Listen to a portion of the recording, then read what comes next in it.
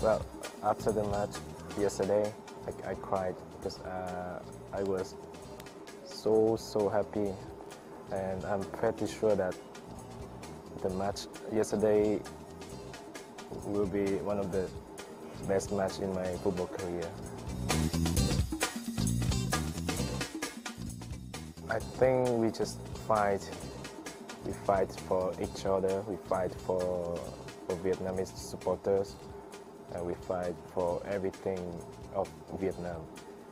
And I think the fighting spirit is one of the best weapon of Vietnam in this tournament. During that match, I told them that we have nothing to lose, and we just need to be focused on the game, focused on the penalty shootout, and we try with our 200%, and yes, we made it. Unbelievable. It was incredible night for Vietnam and for me. For the next match against Qatar, now the coaching staff, they are working to analyze the opponent, and for the match against Qatar, we're going to continue like this, and I hope we can have a good result.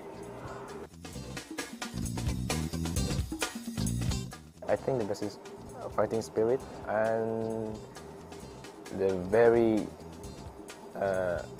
good tactic from the head coach and the coaching staff, and very good preparation of the Vietnamese Football Federation, and the solidarity of the team. Yeah, we fight for each other. I think, yeah, this is the main strength of the team.